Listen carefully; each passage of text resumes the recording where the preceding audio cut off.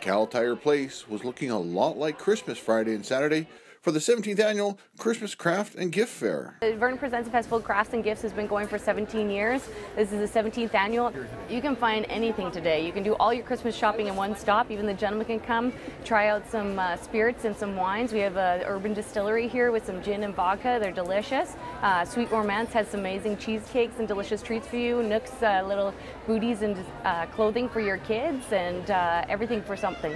We get at least a minimum of 4,000, so I think there's probably going to be about 6,000 to maybe even 8,000 today. It's packed, so they're going to keep coming, and we're open till 4.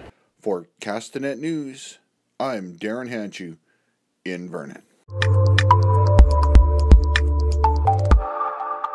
Castanet has a large selection of columnists for you to enjoy. Click the opinion button in the yellow masthead to find them all.